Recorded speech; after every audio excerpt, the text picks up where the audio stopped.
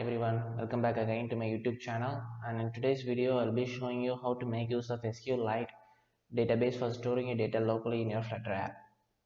So here we got the simple UI which contains the text form field as well as two buttons. Whenever you click on the save button, anything what you have typed in the text form field will be just saved in the database, and for viewing the data what you have stored in your database so far, I have just made use of this view button. Okay, when you click on this view button, actually it is just showing the circular progress indicator because I am just running it in my browser which does not support SQLite package. So it is just actually showing the circular progress indicator. But if you run it in your physical device or emulator, you will be able to see the contents what you have just stored in a database in a list view builder. Okay, and for developing this, I have just made use of two packages. One is this SQLite and this path provider packages. So make sure that you just add these two dependencies in your path spec. And with this idea, let us move on to the coding part. First, let me just quickly build up the UI. Okay.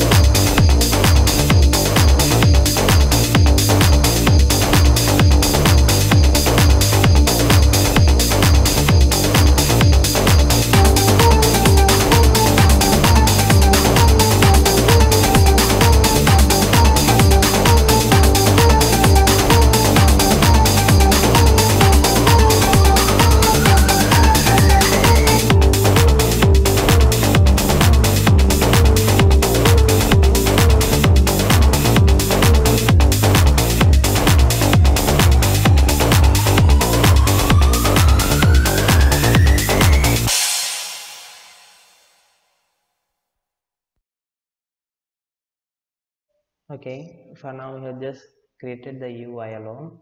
If you just click on, or if you just give anything, nothing just happens. It just shows it has this added to the DB, but it hasn't.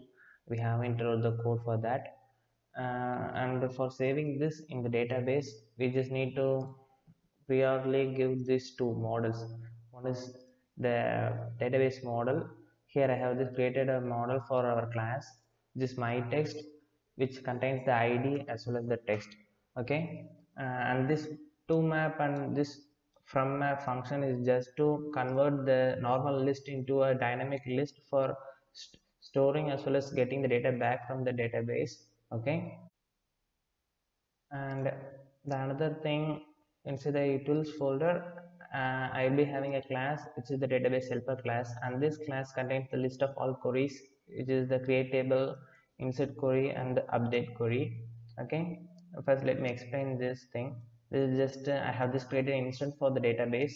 Okay, and the database name what I'm gonna give is the text db, and the table name is text, and this table text will be containing two columns. One is the id as well as the next is the text. Okay, and this function is just to make sure that the database is to check whether the database has been created early or it hasn't. If it is created, then I will be just returning the instance for the database, or if it is not yet created, then I will be returning the initdb, calling that function.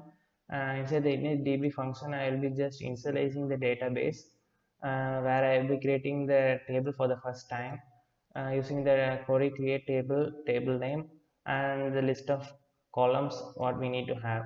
As said before, we'll be having the id, which is the primary key, and it is an integer, and the next column will be the text, which is a string. So I have just created the given the value as text. So just don't confuse with this text and this text. This text is just a simple value what we'll be passing inside the row, and this text is the data type.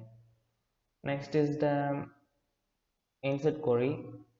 For inserting the values into the database, I'll be just making use of this to map function what I have just shown you before. Okay, and for getting the data back from the database, I'll be making use of from map function.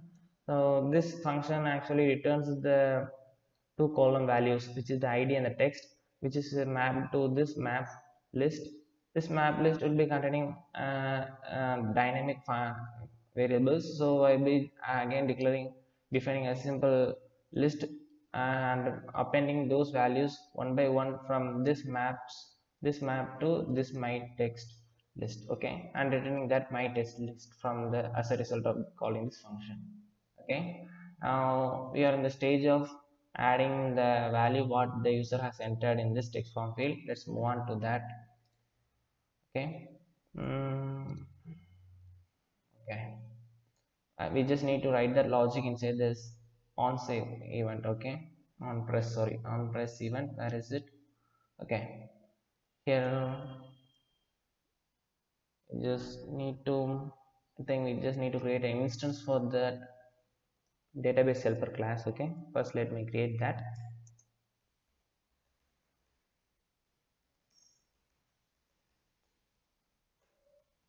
Okay, now we just need to create a list or map.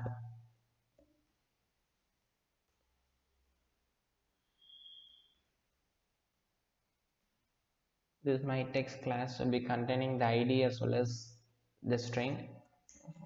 For id you can just provide null, and for the string let me give the text controller value. Okay, and using the db helper instance, I'll be just accessing the insert db function and passing this my text as the parameter. Sorry, it's not init db, it's, sorry, I just confused, insert text. Okay, now we have just inserted the value what the user enters here. Okay, now if you give any value, and click on save, then it is automatically saved in the database. In order to visualize or in order to see whether it is being stored or not, you just need to click on this view button. But as I said before, I'm just running in my browser and I can show the live demo of how it works. But we just move on to the coding part of just developing the view button, that is getting the data back from the database.